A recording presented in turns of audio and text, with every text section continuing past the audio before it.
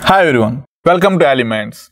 She is Janani of 8th grade. Now she is going to do multiplications by using Ekanyunena Purvena. Janani, are you ready? Yes, sir. Okay, your problem is 9999 into 2378. Start.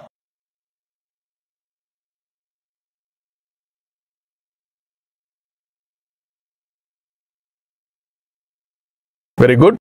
Very good. That's it. See how simple it is. First of all, we get this answer in two parts. First part and second part.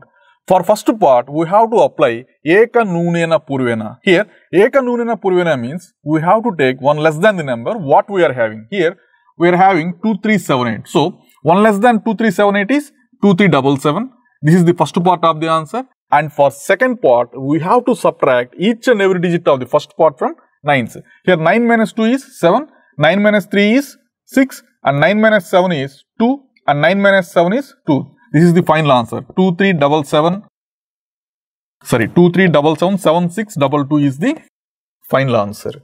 Now, she is going to do some problems on Ekadhikena Purvena. See, Ekanyunena Purvena means we have to take one less than the number what we are having. We applied Ekanyunena Purvena to this problem.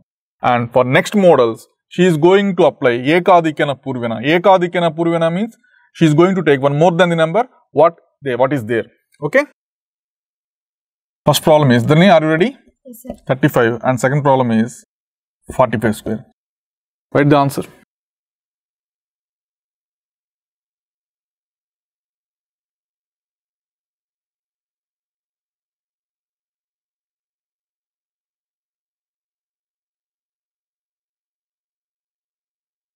Very good, Nana. Very good. See here, we get this answer in two parts. First part and second part. For first part, we have to take one more than the number what we are having. Here we got 3. So, 1 more than 3 is 4. Now, 3 times 4 is 12. And as the number is ending with 5, write this as 5 square. 5 square is 25. Here 1 more than 4 is 5. 4 times 5 is 20. And 5 square is 25. This is the final answer. Like this, we can apply Ekanyunena Purvena and Ekadhikena Purvena to the problems to get the answer less than 1 minute.